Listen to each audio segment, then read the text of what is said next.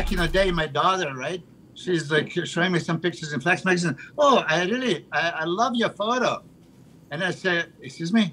I said, yeah, I love this photo. I said, look again. And she was still like, I don't understand. It's not me, it's Bob. Oh, really? Oh, really? So she thought, yeah. And then I had to say, like, yeah. You were both great looking guys. So. As long as it was a good looking picture. It was. Yeah, that's what it is, I have to say. Listen, guys. We never did actually photo shoot as the brothers. You should have been. I know, right? In the day. I want to welcome all you guys.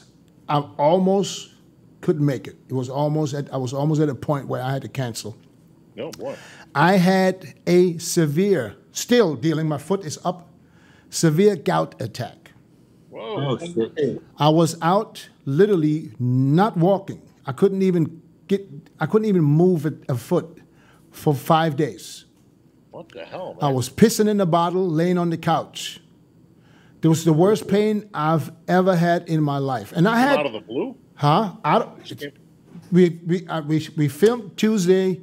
Tuesday night, I go to bed. Everything's fine. I wake up a couple of hours into the night. I got to go to the bathroom. I feel my foot a little bit. Oh, what's that? But I didn't think anything of it. I was like, I took a piss, went back to sleep. 2 hours later, I was in the worst pain of my life. Oh my God. What is that? What is that? What do they give you for that? There's nothing they give you for that. Gout is it's when your uric acid goes high. Supposedly, they used to call this the rich man's disease because only back in the days the people that were able to afford meat and the seafood and the stuff, because that's high in purine, and those people are the ones. Look at Chris, because I know he's a seafood freak. What? And that's what. Dennis, yes. Did you have that before? I had pain before, but it wasn't even close to what it was now. I was always walking, and it was a day, and it was gone. But you were not diagnosed with gout. How do you get diagnosed? Because you can only get diagnosed exactly like this, like you are now. Here's how this happened. I wasn't the first time I had it where I really had a hard time walking. The only time where I felt like I was really limping. That was when I was in Germany, like 5 or 6 years ago. And I remember I woke up in the morning. I was like, shit. And I went to the doctor in Germany, and it's a family doctor, it's a friend of the family. So I told him, I said, listen, I can't fucking walk. What is it? He said, could be gout. I said, what do you mean gout? He said, yeah, let's do some blood work. Did blood work, and the uric acid was high. And that tells you that it's gout. Right. So anyway, so now my foot is like still the size of this. Lay off the shrimp. I didn't eat shrimp. I didn't eat seafood. I barely eat meat. I do basically everything just to make sure that, Tell us about that story that you realize you're allergic to the shellfish. I'm not. But what you said when you no, that wasn't shellfish. That was this fruit from Thailand. It's called a fruit. A fruit called lychee. I had lychee. I remember I've seen it laying around for 15 years in Thailand, but one time I'm laying in bed at night and and I was like, what, let me just snack. Let me try this shit. And it was kind of okay. And I had 2 or 3, not more. And literally 5 minutes later, I swear to God, that was I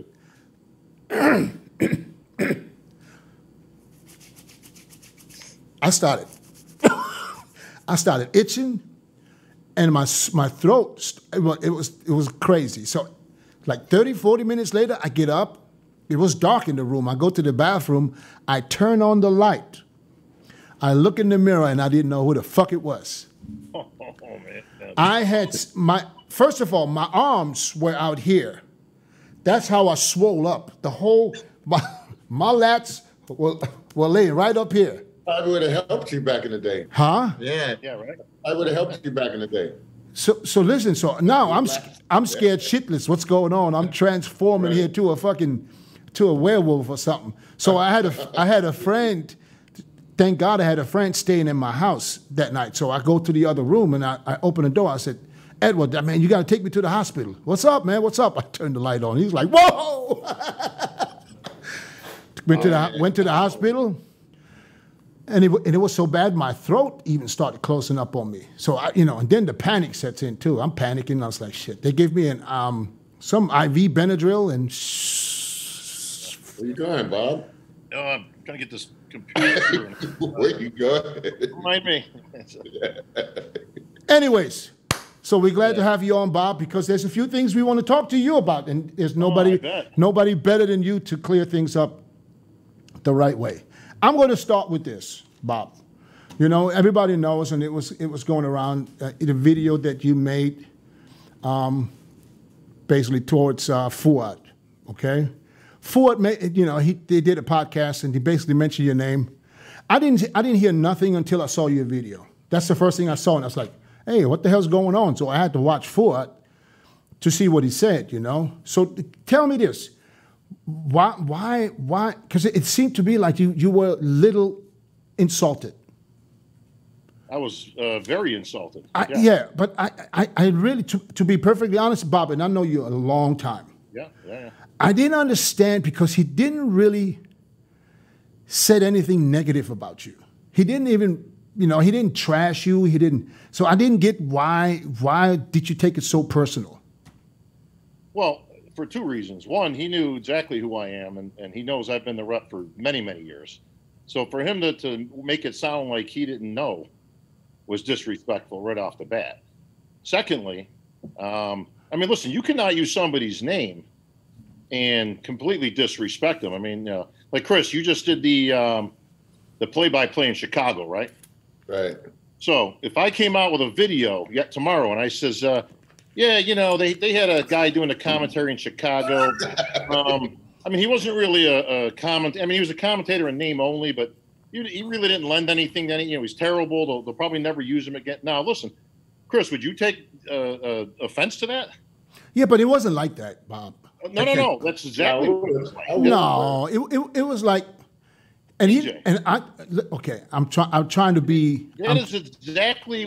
I'm actually just putting Chris in there. That's exactly what he said.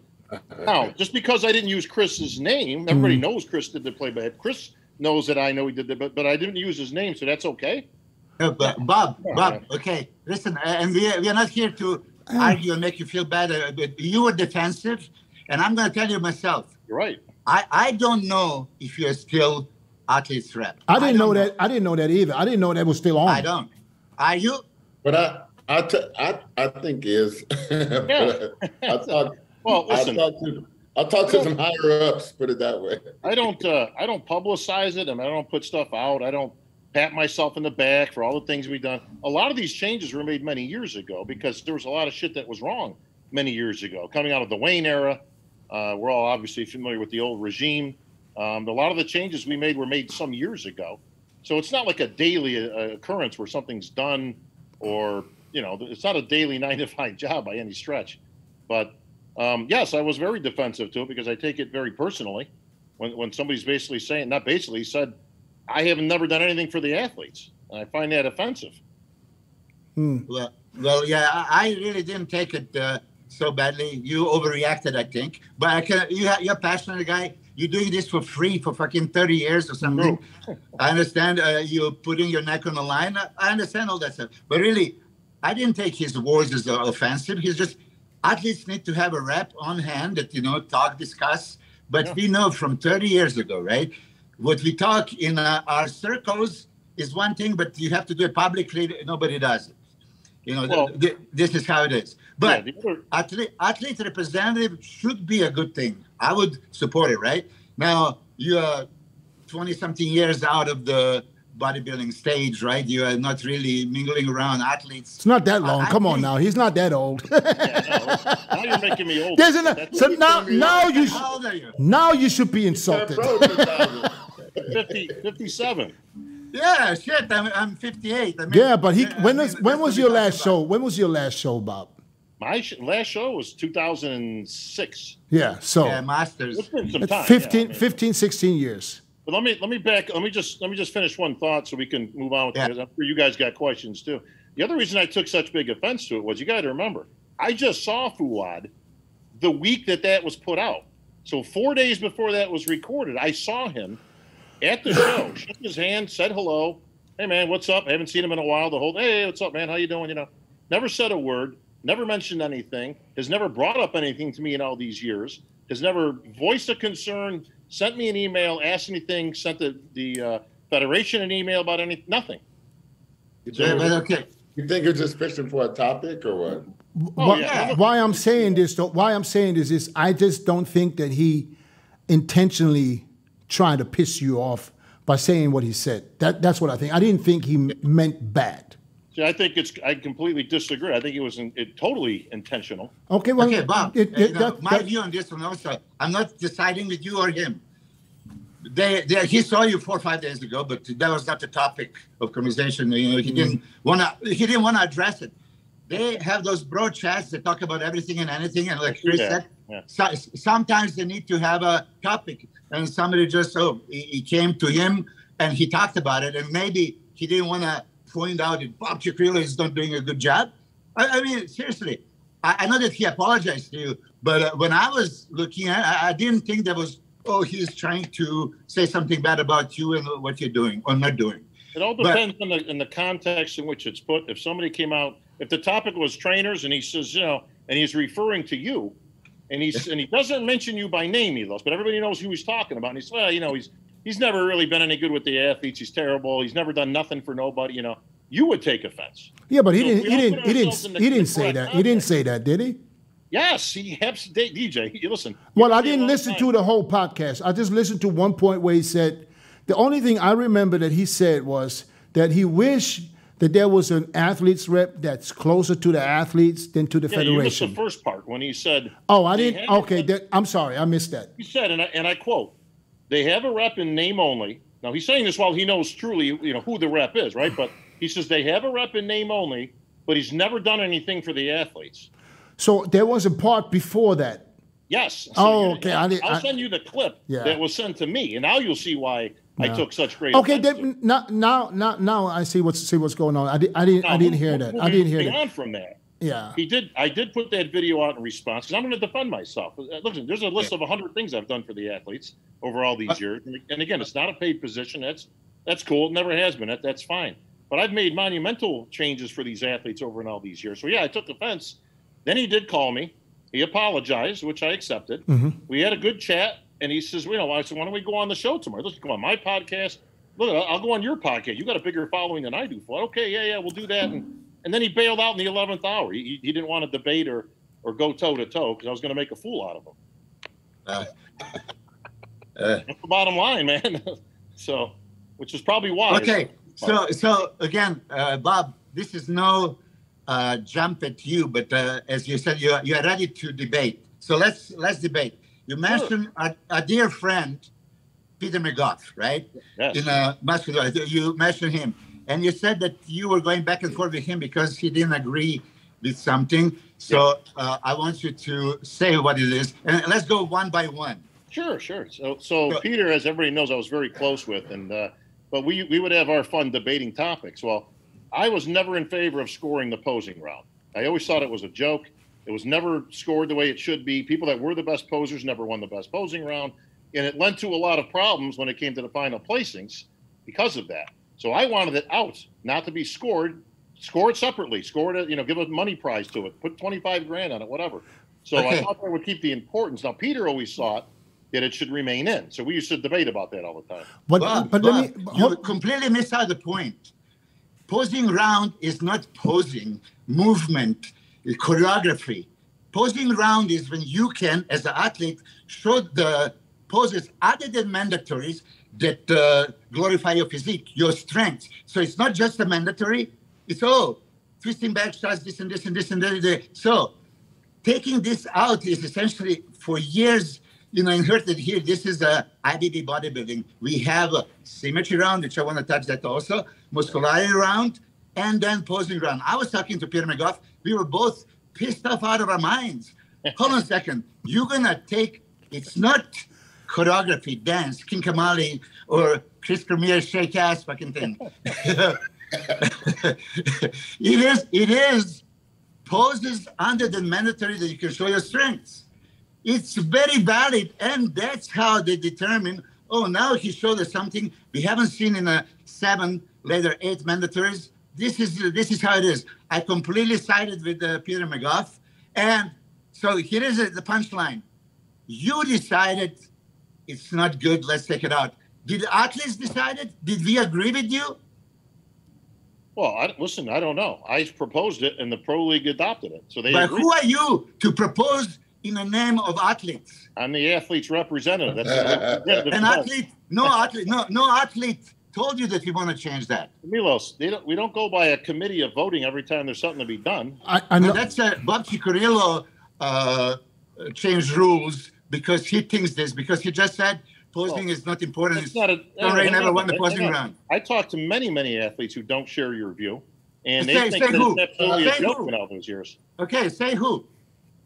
Specifically, I mean, there was. Yeah, I mean, if you have a potentially but let me chime in for a second. Go ahead. But Bob, don't you think wouldn't it be when something like this happens? And I'm not agreeing or disagreeing with taking the opposing round out, because you mentioned that you want it out for what reason exactly again?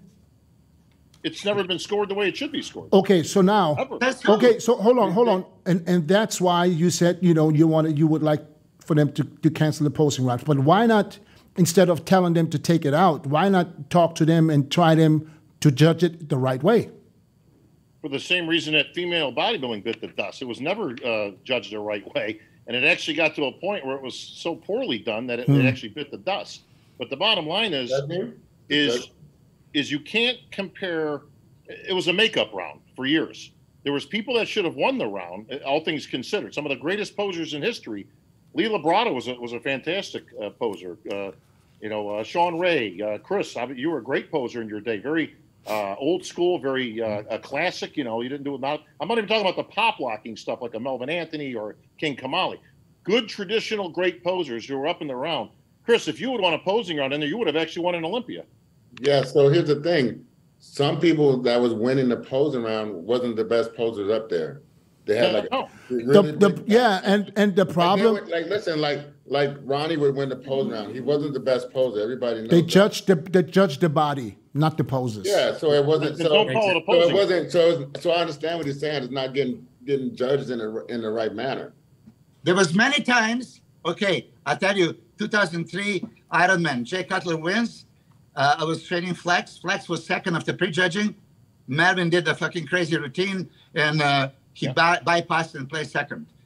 One of the example of million examples. So I rightfully disagree with you, Bob. It's not judged properly. This is physique round, like Dennis says. It's not the movement. It's not like dance and stuff like that. Chris Cormier was master of putting it together, right transition, right sequence of poses, right angles, and then, whoa! So you're going to tell me that the judge is seeing Chris in a twisting back shot and some aesthetic, and they're not going to be, so, okay, we saw him in asymmetry, we saw him in muscularity, he couldn't beat Dorian in muscularity, but he sure beats him here, right. Okay? And on that note, not just posing, what I was pissed off beyond belief is that you guys, probably with your suggestion as well, took the symmetry round. The symmetry round? Yeah, there was symmetry round. You remember the old symmetry round where you come into the quarter turns only? Yeah. But maybe Bob had nothing to do with the symmetry round. No, I didn't have anything to do with the symmetry. Now let's clarify a few things. Number one, no round is exactly what it's supposed to be. The symmetry round was never all about symmetry. It was symmetry and the other things combined: muscularity, this, that, right proportion, whatever. The posing round was never the posing round. It was the posing round, but you got to have the muscularity and the conditioning and all that stuff. So no round is an absolute. Like, nobody was ever judged just on symmetry. You could be the most symmetrical guy in the show and be dead last. Agreed. No, so, let me finish my thought, Milos. So, like, Chris was a great example, right? If you look up every Olympia Chris was ever in, if Chris was fifth in the Olympia, he was fifth in the posing round. If he was fourth, he was fourth. If he was sixth, he was sixth. If he was second, he was second. It never deviated because it was never really judged as such. That's why I didn't like it, because, listen, with all due respect to all people we're going to name, Dorian never should have won a posing round in his life. Ronnie, probably not either, right? Milos, you were a great poser. You never won a posing round, ever. No, Why? but I want symmetry rounds, and this is when you're mentioning, okay, symmetry, and you know very well there was the symmetry round first, and symmetry round was like for aesthetics, for shape. Correct. So when you're taking something that would bring aesthetic guys and shapely guys, you know, which we want to see nowadays. That's why we're battling mass monsters against more aesthetic, and now let's bring the classic.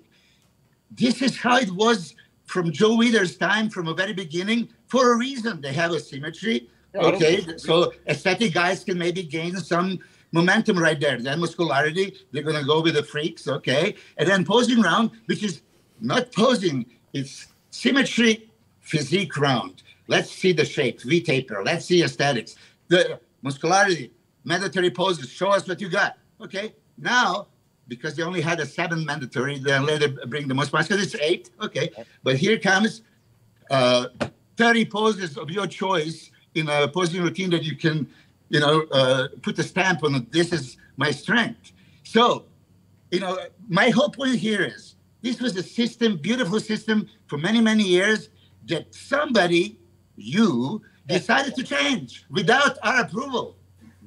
Well, it wasn't me. It was as a combination of myself, input that I get from the athletes, the pro league. I don't make any final decisions, by the way, for the record. All I could ever do was put in a proposal and then see if it gets adopted by the pro league. So I think what Milos is trying to say is that when you put in a proposal to change something that affects the athletes, that what he's trying to say is that should be talk to all athletes before you put the proposal in to make sure everybody agrees, or at least nobody's never going to agree on everything. So I know, but when there's 10 athletes and 6 say yes, that means it's agreed. We got a guy right here. Again, we're using it as an example. Chris, do you think the posing round should count or it should not count? I mean, I would say if it's going to be judged right, okay. If it's going to be listen, history clearly shown the criteria of what. If you're going to be a very good poser, you're going to, you know, like you say, you're doing a front double and you're doing it, you're angling your physique in such a way to where it outshines, you know, a guy who's just doing a straight up front double without no. Don't be politically correct. Don't be. Just say it. I feel like that. That's no. Like if it's not, I don't feel like I should lose the posing round to Ronnie. Yeah, if it's not judged right, I'm absolutely agree with them taking it out because there's no need to have a posing round if it's not judged right. I don't like the round is out. Hold on a second. You guys are saying that judges are not judging it right? No. That's not what I'm saying. I mean, I understand if it's not. I'm just saying, guys. Let me say this. Here's the problem inherently is the posing round is almost impossible to judge correctly because what do you add in it? Does the music count? Does the kind of routine count? How do you compare a Melvin Anthony or King Kamali to Sean Ray or Milo Sarcev, right? They're two completely different things. Does entertainment count? There's basically the posing round. Yeah. Okay, so now it's completely different. All right. Entertainment count. Some good moves. Do you want to be entertained? Do you want to be entertained? Yes. Or you want to see the last 10 years? There's only one Olympia routine that you can say, wow, I want to come and watch the routines. I can't wait for routines.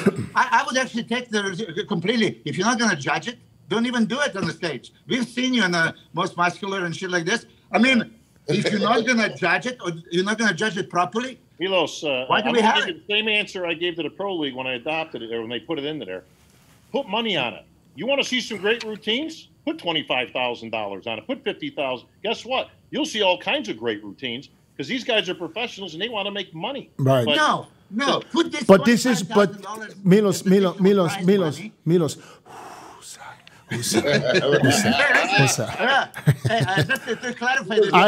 I know your heart is in it, but I don't want you to stress out too much. Bob, I want you to know this. I'm not jumping in it. Just you say you like a debate. Yeah, sure.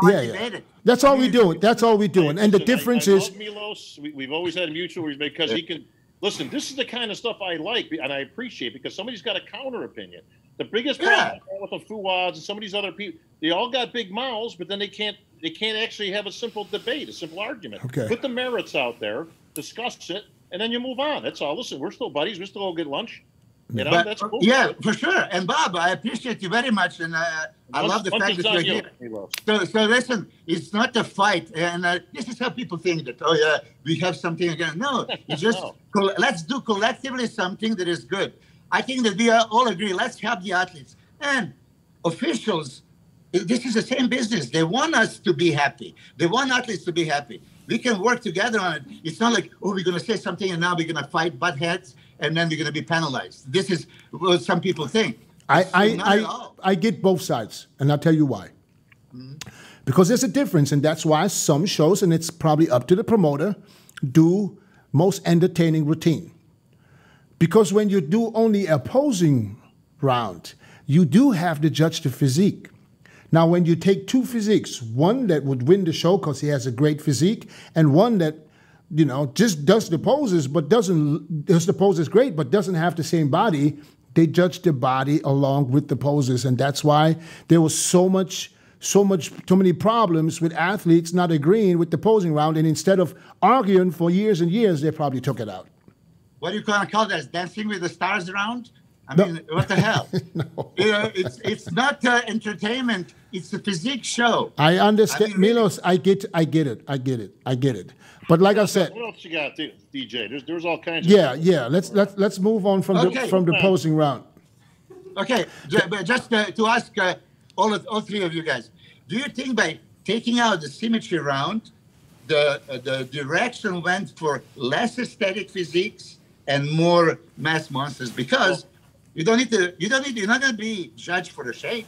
Well, let me clarify that. They didn't actually take it out. What they did was they combined it. Right.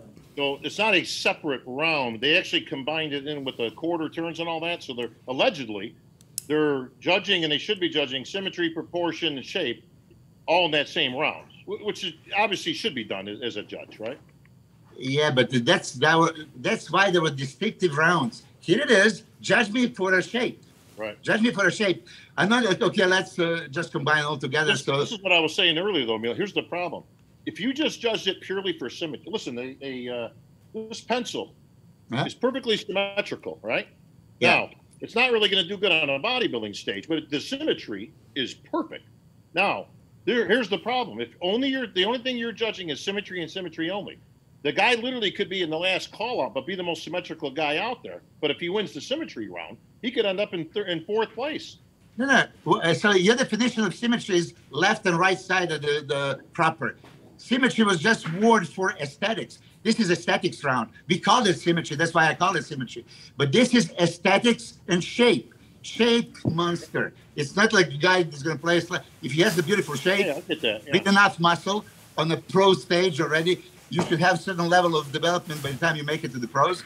Well, so that's what they're supposed to be doing, though. Is again, symmetry, shape, and proportion is all judged at the same time. That's what they're supposed to be doing. Do you think somehow when you did like the symmetry round, and then then it's not really there, it's basically like a round, what do they call it, muscularity round? Every round's a combination round, basically. Yeah. Okay, do you think when there's actually not an actual symmetry round, do you think somehow the physiques kind of like got a little lax in the no, I mean, ultimately, Chris, what they're looking for is the best physique. Now, years ago, they started with the round system and all that, which I think was great. We all kind of grew up with that system. But everything's a combo round. You can't separate anything out in particular.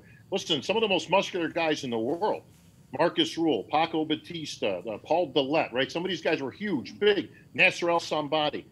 But none of them, other than maybe a show they won, ever won a most muscular round, the muscularity round, solely because they were missing the other elements. People always ask how I got here. I was willing to work just a little harder than everyone else, every damn day. If I can have hundreds of hours back, you know I'm gonna grab them. Spending hours prepping chicken, rice, and vegetables, F that. I rely on perfect nutrition. I rely on trifecta. So the muscularity round becomes a combination of, well, he was the most muscular, but he's not the most symmetrical. So it just becomes a convoluted mess after a while. Yeah, but when Flex was competing, even when he was in shape or out of shape, right, which was a yo-yo sometime, sure, he would be in first place in that first round. Right. He'd get a 5, and then he'd fall off when it comes to the muscularity or something like that. So I was just wondering, I mean, they was really, doing it like you that. guys say if judging is proper. I would say like judging would be proper from the very beginning. I mean, the Steve Weinberger and Jim Mannion, those are the guys that can glance for you in 3 seconds and make a judgment. I mean, so, and, they would put you in this. I mean, I have old score sheets. I can tell you always, I was favored in a symmetry run, and then I lose in muscularity and gain some on posing. There was 3 different categories of posing. I think my point was just that, Bob, that you suggested a change, but you didn't have a support of the athletes. So now you say, oh, yeah, well, there was a bunch of them supported.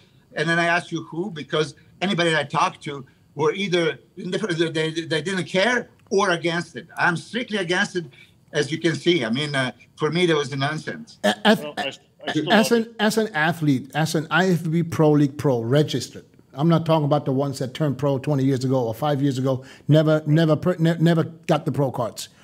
As an athlete, shouldn't I know that Bob Cicherillo is my athlete's rep? Shouldn't that be somewhere very clear and official? Yes. So these guys know if they have something that they can come to you? I mean, I've said for years, and I've never understood this. I think when you turn pro, you should be sent like a whole packet, like in the mail, like a big box of clothes with, I'd say, IFBB Pro, packet of information. With all the categories and people and the way they turn pro now, that's just expensive. The problem, DJ, right? Is now you've got 10,000. They just had a whatever show was last. USA's. I don't even. God knows how many pro cards were there. Right? You got all these categories now, but. Could that be done? Obviously, in today's day, listen, a simple email would suffice. Hey, welcome to the Pro League. Here's how you enter a show. Here's where you send your stuff. Here's your athlete's rep. If you got any questions, blah blah blah blah. Of course they can. Sure. So now let me ask you one. Let me ask you one. My thing. Let me ask you one question. You wanted the opposing round to be canceled. Okay, so now. What if we would have had, at that time, we would have had an email list that one email would go out to every active IFBB pro, and you would have said, listen, guys, I'm going to propose to the federation that the opposing round is going to be just canceled. Sure. Do you guys agree? And let's say 70% of the athletes would have said no. Would you still went on and said, I want it gone, or would you say, okay, just leave it in there? If the overwhelming majority didn't like it, no. But that's not the feedback I'd get. And I'm somewhere every week talking to pros. I talk to hundreds of pros, and I would say it was a good 60-40 or maybe even 70-30 the other way. That most of them didn't see any point in it if it wasn't going to be judged correctly. So I said, well, if they're not going to judge it correctly, then get rid of it. But don't leave it there as a big makeup session for who they wanted in first, second, third, or fourth. And that's, to me, in my opinion, that's what it was all those years, was a big gray area of contention. Like I say, greatest pose, Lee Labrada comes out. This is probably one of the greatest routines of all time. Or Bob Paris, or again, pick a guy, right? And they're in 7th place in the posing. How's that work? It's ridiculous. Is that something that you really want to do, especially not getting paid? What's that? Be an athlete's rep? Well, no, I was kind of thrown in. I mean, that's a great question. Thanks for the laugh, Chris. So as you guys know the story, or might know the story. So what happened was Sean Ray was actually the one who was voted in as the athlete's rep. He was voted in? By who? What's that? He was voted in by the athletes. Yeah, I remember. I voted for him. Yeah, really? Back when let me back up. I wanted to actually start an athletes union, which I thought would have been the real smart play, and to this day would have been a much beneficial. That said, there wasn't enough support for it.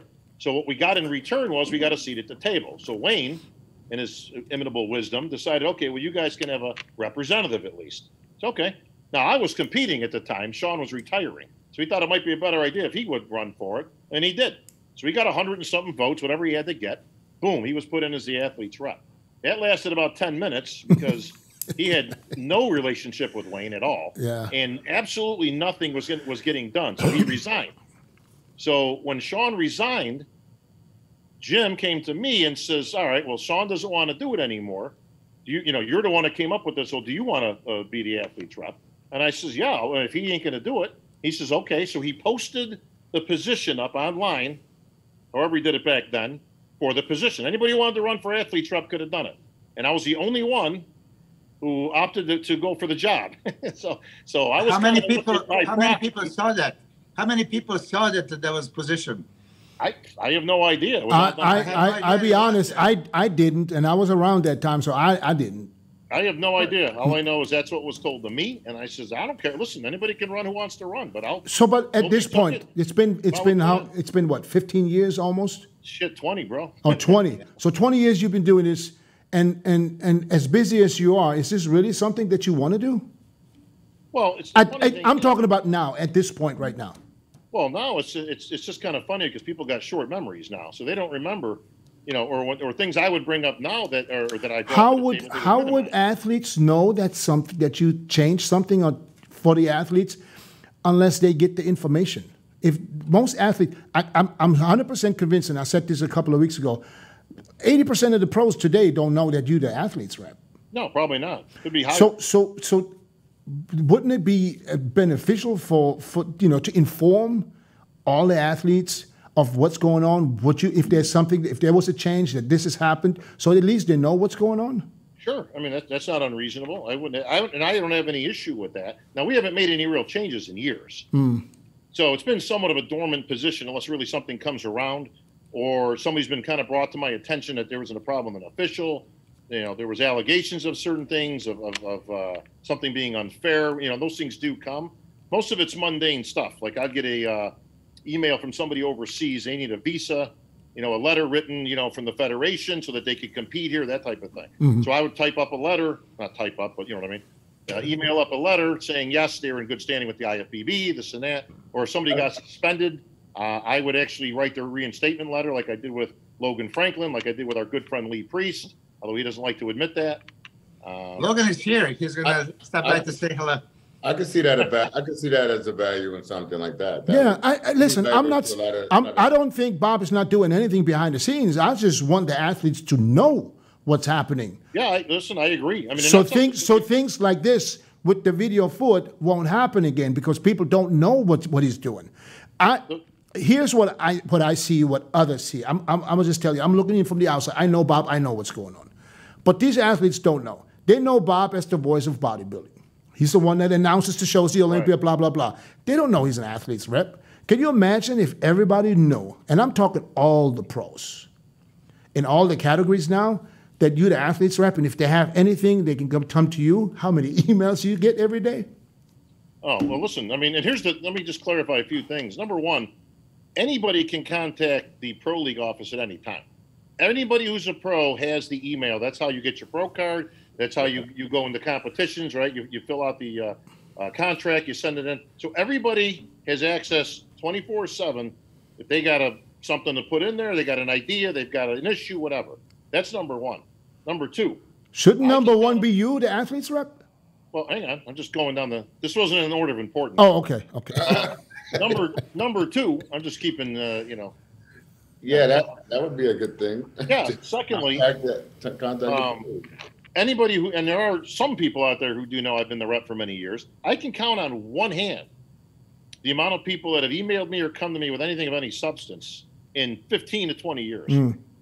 I remember. What would there be to do nowadays? I remember it was. I don't know what year it was. It was a long time ago. You tried to put a meeting together with the athletes. I think it was at the Olympia one year. And not even a handful showed up.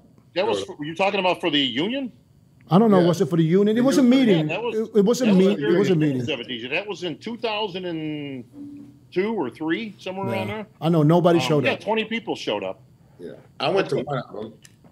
Yeah. Hey, I'm going to say this. I mean, Bob is voice of bodybuilding, and you're a perfect choice for voice of bodybuilders. By all means, so don't get me jumping and making these kind of conclusions that I think that you're a wrong person for a job. I think you're perfect for a job. And I can only imagine how much work, as Dennis said, you can actually get if all the thousands. I wouldn't want to do it. Not with all the categories now and all the pros. Yes, it's crazy. Here's the funny part. I keep asking people, right? So the allegation is, Bob's old. He's out of date. Him and Sean need to go, blah, blah, blah. They're old school, right? All that stuff. Okay. That's cool. You are old. I know, right? Here's what I can't get, though. I can't get an answer to. They keep saying they don't know what the athletes of today need and all that. So I'll ask you three. What is it that the athletes of today need that everything's so out of whack? Like if there's a wish list, somebody just give me one thing. I'll tell you right away. Prize money. It's embarrassing. My first pro show in 1991, I was third place, getting $3,000 in 1991 in San Jose Pro Invitational. Now you were saying, throwing in like, okay, let's put 25,000 for the best poser. No, let's put the 25,000 as the prize money if it's already limited. Okay, Olympia Arnold Classic prize money is going up, but what we have right this moment, too many competitions now and too many Olympia qualifiers, right? It's basically a little bit watering down the whole thing, and still the same prize money. So if I'm not gonna compete, I'm not gonna make a dime. So it's not like I'm fighting here for myself. But athletes in general, which sport you can go back, Google it, 1991 prize money and now 2022 prize money. Everything is multiplied, several times in every sport. Why not here? Because I guess promoters are not told, listen, in order to be sanctioned and all this, you're going to have this kind of prize money. So put this as a sanctioning fee. It's not going to be, raise it. Okay, so make the money. And then that's maybe why we have very few athletes entering the contest. We were talking, Chris, Dennis, and I, why now? With the 10 times more professionals, 7 guys showed up at the stage. Back then, I know that Chris, myself, Vince Taylor, there's opportunity to make money. So, I'm going to enter. Why would I just say, I'm not going to make money if I possibly could? So for athletes, that I would like to say, number one thing, increase the prize money. And something should be done about it. I don't know how, but there is the will, there is the way. But the second point I was going to ask you, Bob, initially, but we digress. You mentioned this, and it's very, very good. Because you said in the Nationals USA, there's all these classes, and that's why you suggested 212, which is great. I love it. Okay? Because more people would be in these categories and not heavyweight, super heavyweight. Beautiful. Okay, we have a 212 for so many years. Mm-hmm. Now, and I asked this Steve Weinberger yesterday here in the gym, and he kind of agreed with me. I said, Steve, what is the definition of a Mr. Olympia? Best bodybuilder in the world. Best bodybuilder in the world. Is 212 a bodybuilder? Yes, it is. Back in the day, there was 6 times in the history of Olympia that lightweight, heavyweight champ were competing. 4 out of 6 times lightweight won. Okay? So why was that never considered that, hey, they're being judged by bodybuilding rules, 212, okay? So what? None of us, bodybuilders, enthusiasts, fans, would like to see maybe back in the day, Phil Heath and Flex Lewis. None of us would be interested to see it. Are you asking why they're not doing like an overall at the end?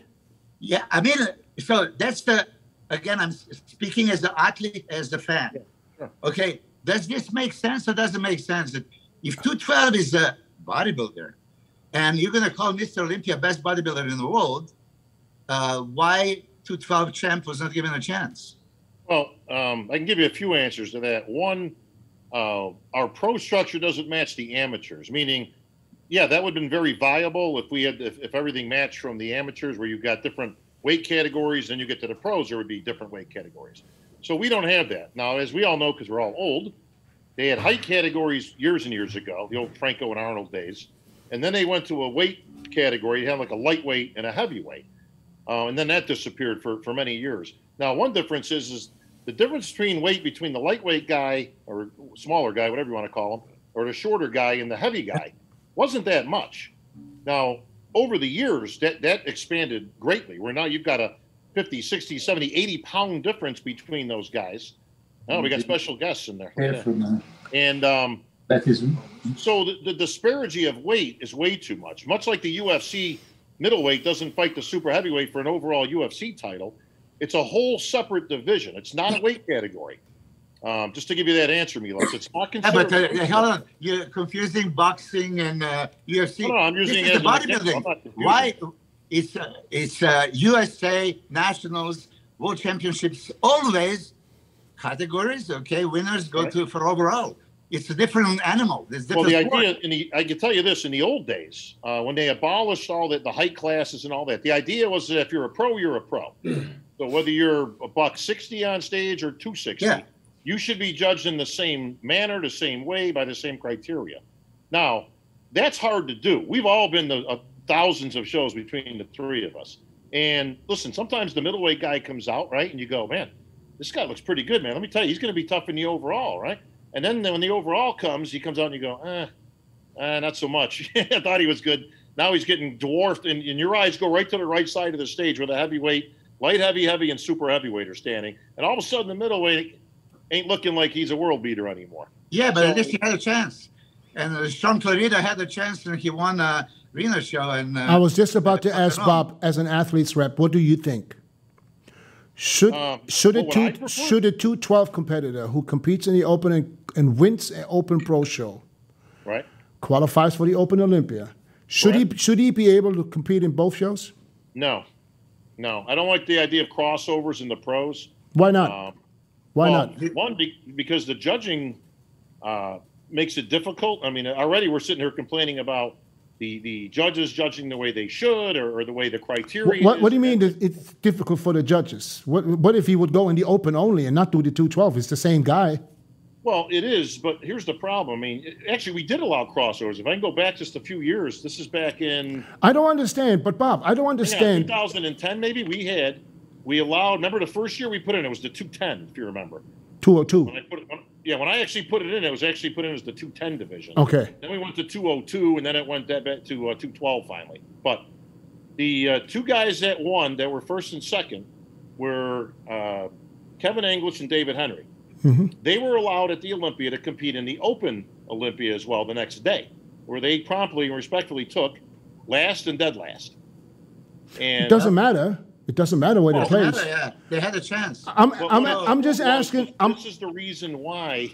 Again, it didn't look very good that the greatest 212 champion, the 210, whatever it was at the time, was dead last in the Open. But listen, if I can compete in an Olympia qualifier and win, then don't let me compete in the Open. If I can't do the Olympia. We just don't allow crossovers in the pros. But okay, Bob, you say we don't allow. Right. Did you ask the athletes to vote for that? To, as the athletes representative, have a voice of athletes to say, well, why wouldn't you allow it? We want it.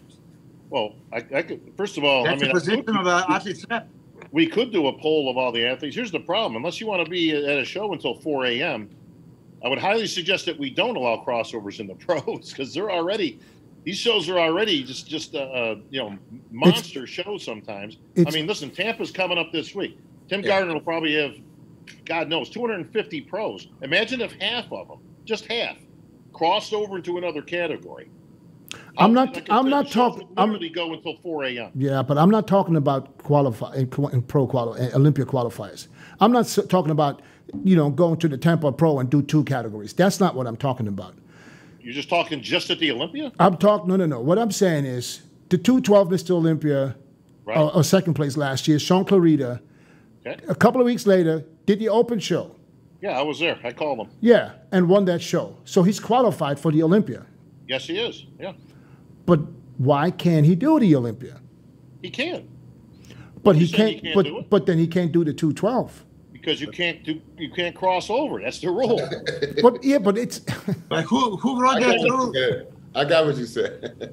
I get what he's saying now. He said it's a rule. I never seen the rule book, so I might have to. You absolutely cannot cross over into 2 categories. So if Betty Sue won the bikini, if Ashley Kaltwasser who's won 1,000 bikini shows in the Olympia 3 times, right? Decided that she went to a wellness show. So you can just choose which one to do, but you can't do both. You can't do both. You can pick what. Now, Sean Clarita has the option of going in the Open because he qualified for it fair, or he can go and try to get his title back in the 212. That's up to him. Totally his call. So let's say, for instance, all the athletes would come together and say, Bob, please try to change that rule. I would absolutely submit it. No question about it. Listen, I'm here to serve. You know, like no. That's why I'm saying this. I said, sure. You know, I mean, if nothing is coming from the athletes, there's not much to do. Do I think it would get passed? No. I can kind of head it off a lot of these things, and I have gotten some really out there type of ideas. I got one that wasn't too crazy the other day from a guy who I'm going to respond to privately, but his idea, and this literally just came in 3 days ago. He wants to know why don't we get rid of the weight category in classic, right? Now, he asked and answered all his own questions in the same email, in effect saying, well, I do realize that the weights will go up and this and that, you know, and the bodies might start looking like the Open guys. It's like the whole idea of them putting a height and a weight cap was so that they wanted a different look. Now, I can see adjusting the weight. You know, maybe that needs to go up 5 pounds. I don't know. You know, over time. Couldn't you just still jug the more classic look, even no matter how much you weigh? That's what you come out with. That's how you. Right. That's your interpretation of a classic look. And then it'll be up to the judging to be like, no, you're going to be third because you're too big. See, that's Chris, that's a great point, and one that's a good topic, because my question still is the obvious. What is classic? Now, is classic a throwback to the old days? Like we want to see Arnold-esque type, you know, Zane type physiques, or is it in the manner that you pose and present your physique? Does doing this make you classic? Or is it just sometimes we see bodybuilders who just look like bodybuilders in class? They don't look anything classic. Like nothing. I like the more naturally muscled look, not something extra enhanced look, right. Extra, you know. They have those. They're called natural shows. To their bodies. You wanna see a classic? Not talking like not naturally and not taking anything. I'm talking about the extra shit that we all know. Yeah, I got you. Sure. That shit shouldn't even be in the. That's why they put to answer that guy's question. That's why they have a height and a weight cap, is to stop the guys from being, you know, Nick Walker is not going to be a classic guy anytime soon. Yeah, I wanna show you what classic is. Shoot. I want to show you what classic is. Poser now. My man. What's up? What's up? Got a guest poser? Here, give me a classic. Yeah. That's classic, see? Oh, shit. Here we go. All right, Chris, take off your shirt. Show them what you got, brother. Oh, yeah. Take it off from the back, though. Is Logan doing the temper? Yeah, we didn't tell anybody. He just we jumped in a little water and he's. So are you going to be in Tampa too? No. He's not. He's just guest posting at the Little Brother show. Oh. But this is a 20 weeks out condition, you know. But as you did mention about height and weight, I talked this to Jim Mannion first. He told me to call Tyler, and Tyler talked to me. And yesterday I talked to Steve. That height and weight ratio already is so goddamn tight that many classic guys cannot make it, and then they have to suffer just to make it. And then you can't even carb up. Then you can't even carb up. Then it's just carb up in one day. Okay, because of the weight limit, they're losing that perfect look they had it. But not just that. Next 5 years, they're going to have to be stuck there. They cannot improve. So I just mentioned something like you said, Bob. They should be maybe advancing every so many years. Sure. You should reevaluate it and, you know, increase this category. I mean, it has to be. Yeah. I mean, and like I said, I don't know what formula they use to actually come up with this thing. So maybe it's too low. I mean, it could be. Now, it's too low. They have already increased it though. Breon turned pro at 176 years ago. Right. His cutoff at his height is 180. How in the hell can you expect for him to get better and better, and when you still got to suck down and lose muscle, obviously? Well, wait a minute. Before we move on with the subject, Milos, I got to ask you this, okay? Sure. So you were able to pick up the phone and talk to Jim Mannion and Tyler, and you were actually able to give an idea to somebody. This is crazy to me. Absolutely, positively. I mean, actually, I text. How about that, you guys? Show me. Show us. I texted, and listen, Jim Mannion was on his vacation, and he texted me like, hey, I'm on vacation. I'll have Tyler call you. And next thing you know, Tyler calls me, right? To say, oh, in the middle of a Barcelona game that okay, this is Tyler, so let me answer it. But listen, he was open to it. And this is just this kind of discussion. You, as the athlete representative, should maybe, talk to the athletes and talk to the officials. I think that we all think that it should be increased.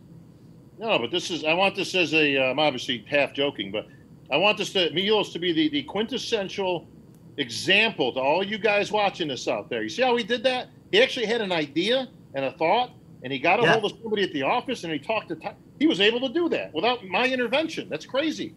See, I didn't know that you were athlete's rep, so that's why I didn't call you. Oh, or you'd been. I think athlete's rep should be a paid position. I think you should get. You should. Now we agree. I think you should get paid for being the athlete's rep, and I think that there should be a way for you to, maybe not all pros at the same time, but maybe by categories, to have some kind of meetings. I don't know if it's over Zoom or with whoever wants to chime in, just to do, I don't know, like an annual meeting with athletes to get some concerns from different athletes, because most people don't want to say nothing anyways. All right, how much is this position worth? How much am I getting? I think it's.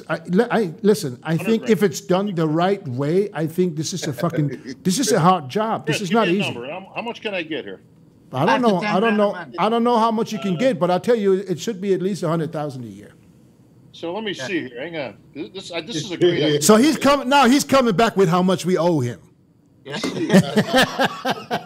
100 grand times 20 years. I got 200 grand. I got coming in arrears. Yeah.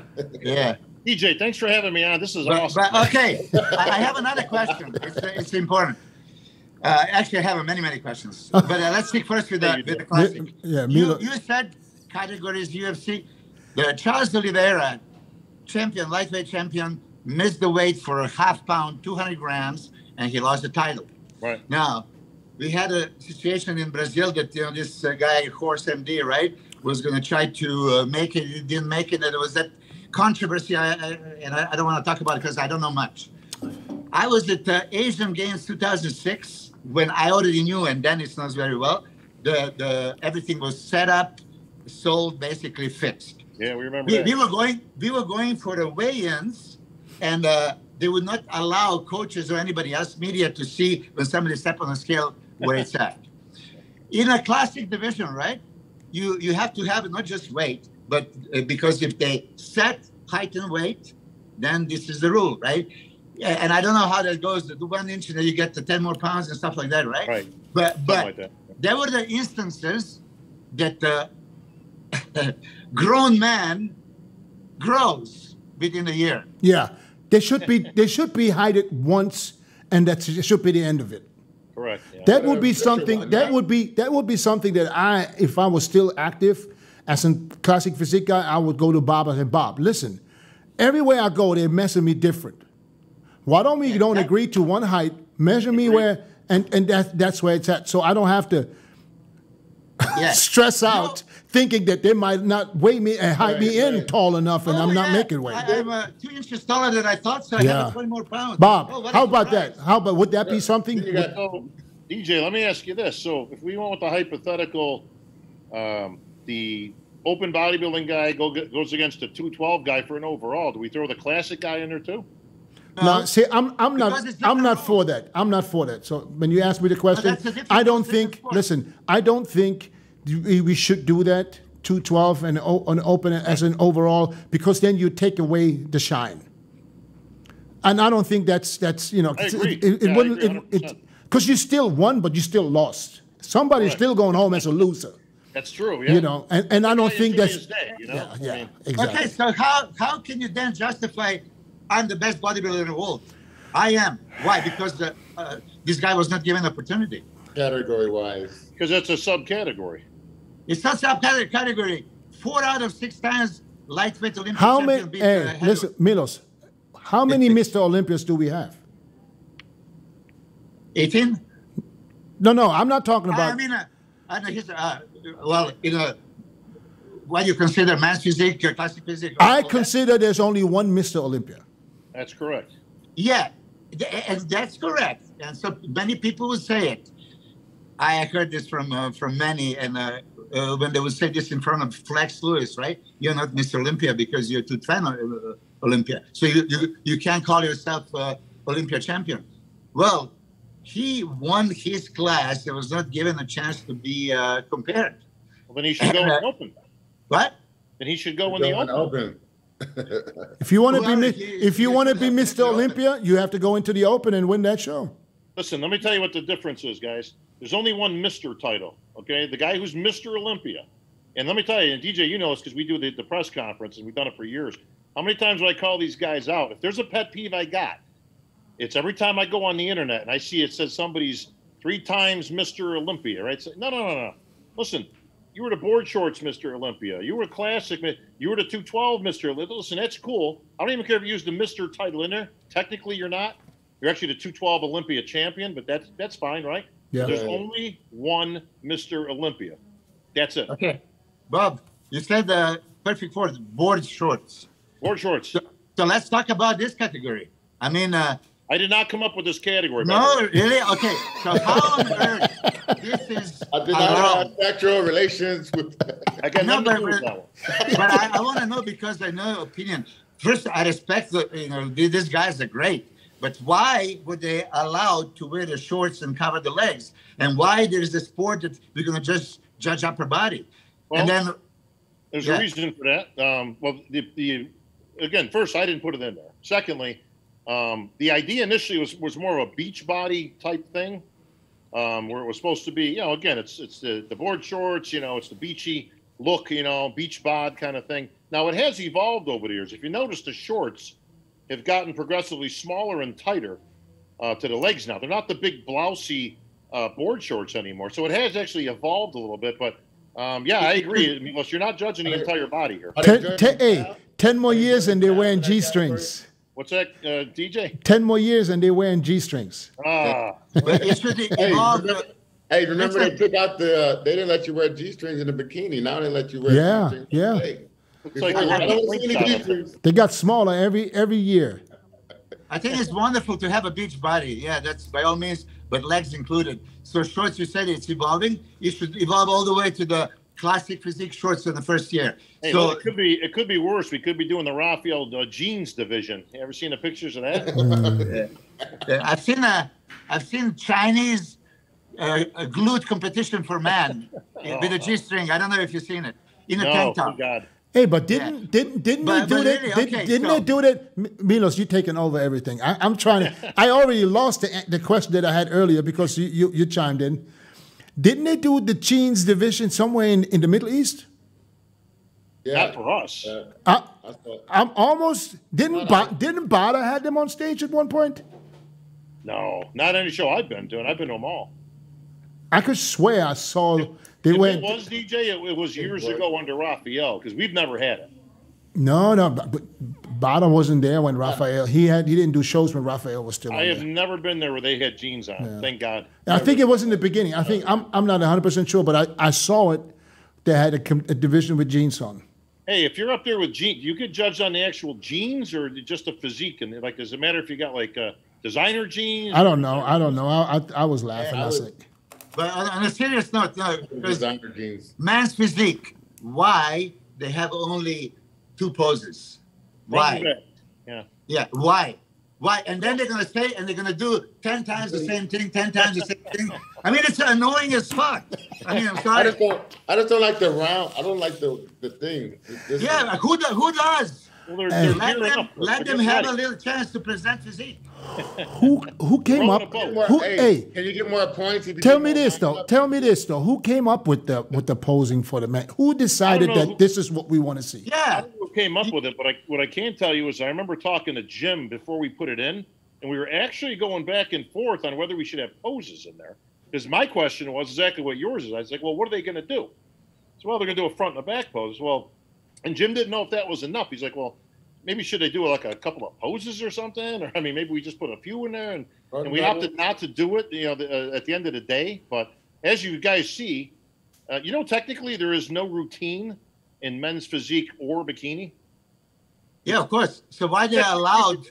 There's no routine round. There is no. It's just a front and a back pose. Now, obviously, they've evolved into what you see today. But yeah, I mean, I'm not opposed to it. I think they maybe should do something. They should for men's physique. They should have a shorts. Legs should be judged maybe differently. You don't have to have a super muscular legs, but everything has to flow. And they should give them a couple of poses. So instead of 30 seconds of doing the same thing, right? Do a few poses. Milos, what's that? This how you start. Chris has got it. But when they turn to the side, I see them doing one biceps now. They're coming up with one biceps. Get some poses in there, yeah. All right. But you know how it is? It is like, I'm going to do a dramatic pose, and then I'm open. Bob, do you have anything? I mean, what the hell? Bob, do you have anything on paper at the moment that you want to bring up for changes in the future? Anything that's going through your mind? I tell you one thing, to Milos's point earlier, and all our points really, because the main thing that comes up all the time, of course, is prize money. Now, there's a few problems with this.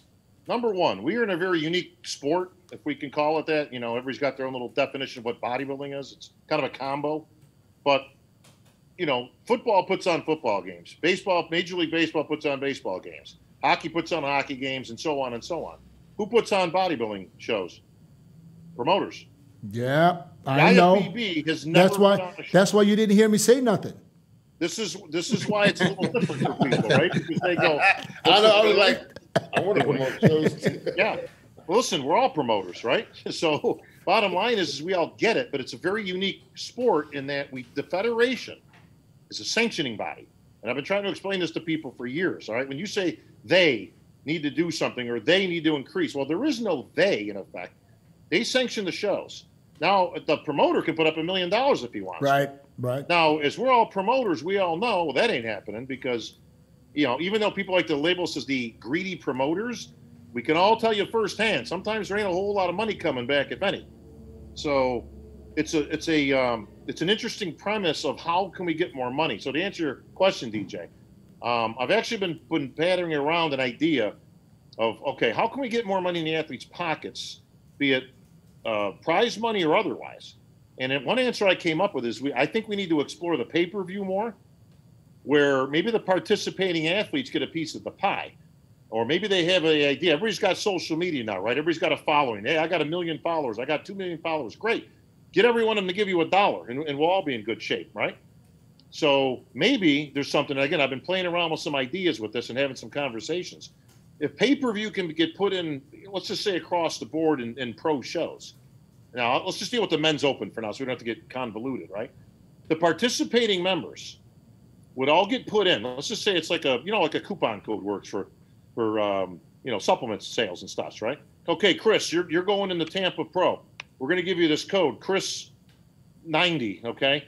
If you buy a pay-per-view ticket under Chris 90, you're going to get a portion of, let's just say it's $1 a pay-per-view, Chris. So you got 1 million followers, great. Get 1% to buy, right? Boom, there's 10 grand in your pocket. So I'm thinking there's some system of that nature, but we've got to take advantage of, you can only get so many seats, and we all know as promoters, I have yet to see a sold-out show anywhere. Okay, selling tickets for pros is very difficult for a lot of different reasons. Pay-per-view is the future. That's where the money is. And I think that's something I'd like to explore. And I would like, now it's not really that's not really a federation thing, DJ. Like that's something I'm just doing on my own to benefit the athletes or to come up with an idea, because it's not like something I need approval for. Mm-hmm. If I put together a deal with Tim Gardner and say, hey, can the athletes get a portion? And she says, yeah, absolutely.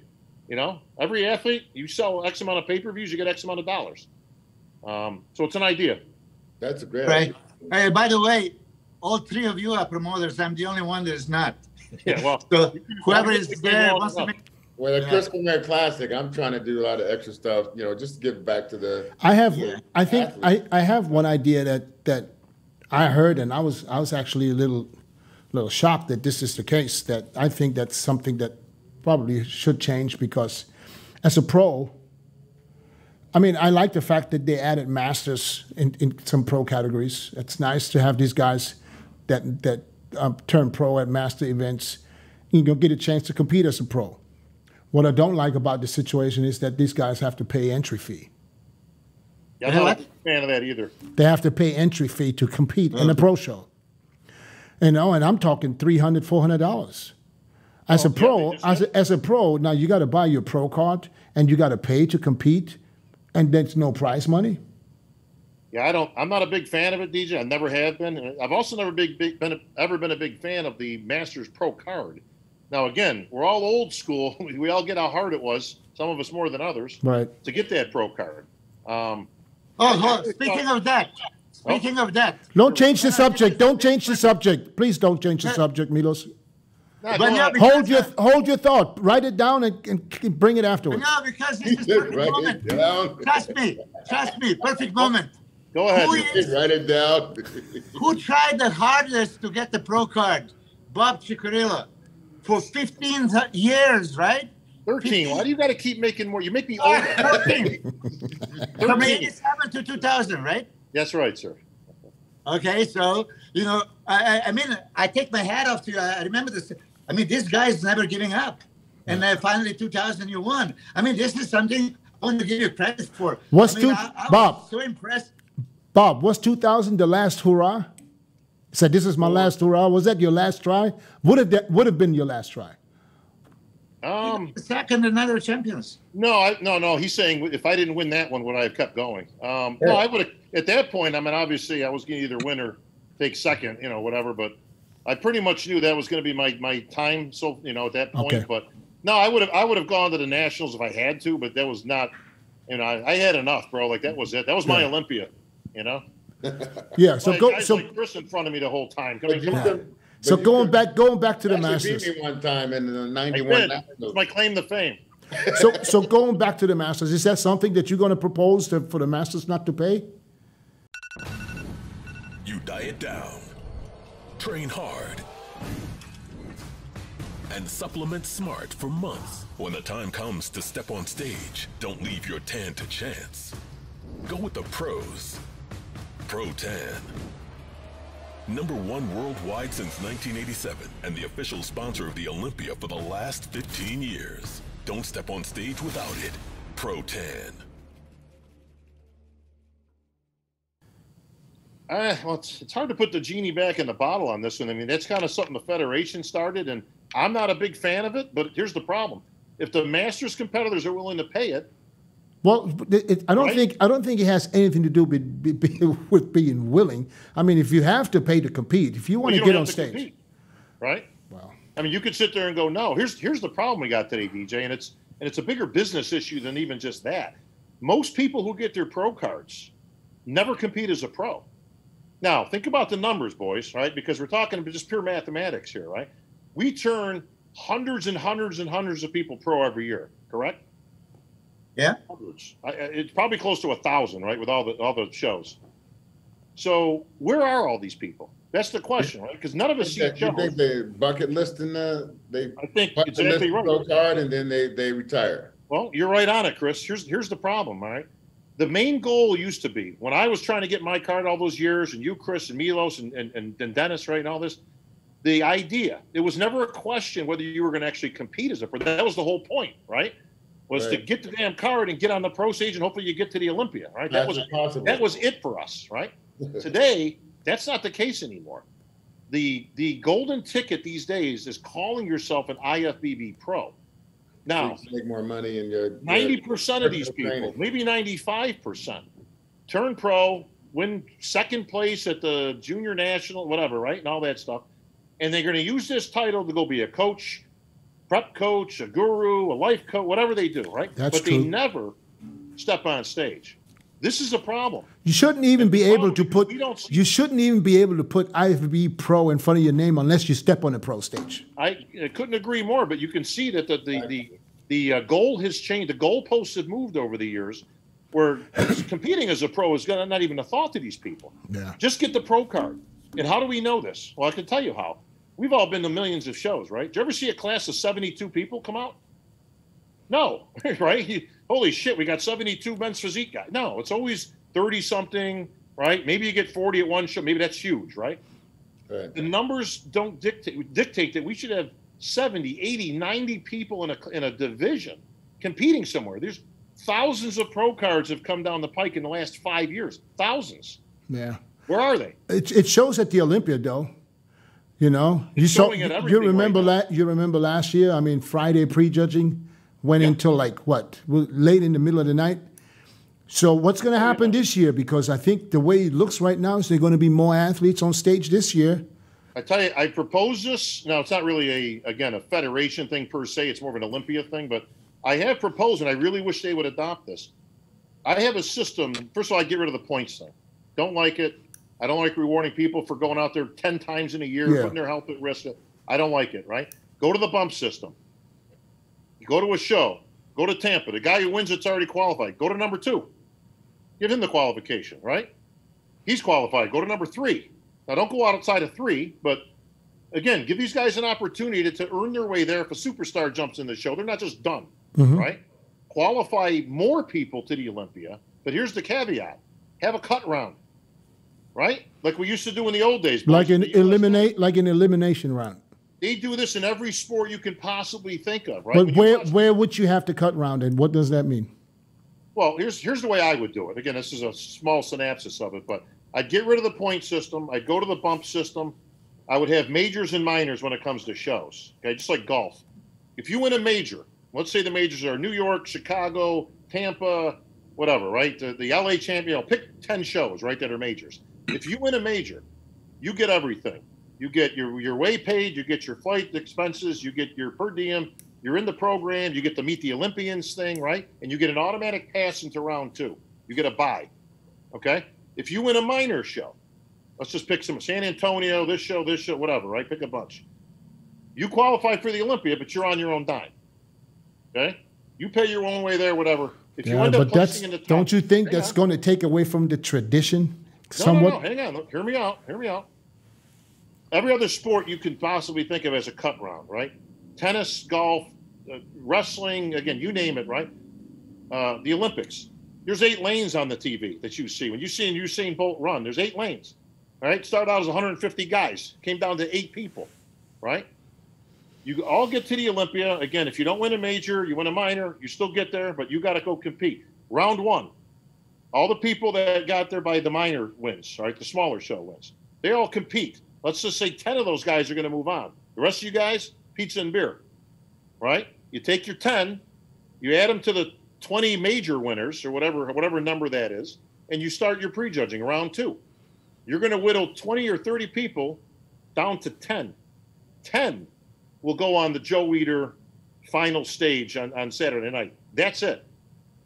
Well, you don't go across, you don't do this and wave hi to mom and do your one pose, and boom, you're gone. I mean, I get it. The prejudging, you do prejudging, and then just the top 10 will go to the finals. Right. I get that.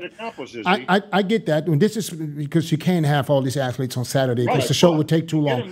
But listen, how fast was it then to cut us back in the day out of the Nationals to 15, right? But but amateurs and pros is a little different. I think because as a pro you have a different status, and I think because you said that. Who's going to get, their ways paid? Only the top 10? Here's the thing now, right? Whatever number they pick, whether it's top 10, top 15, that's up to the promoter. That's up to Jake Wood. Right? So let's say top 15. Let's say top 15. So if you make it, let's just say you won the San Antonio Pro. Okay, I'm going to the Olympia. I got to pay my own way there, but that's cool, right? If you end up making the top 15, you get reambused. No, but Milos, one second. Let me get mine out first. So let's pick a category now, and I'm gonna pick classic physique because I believe classic physique is gonna have 50 guys.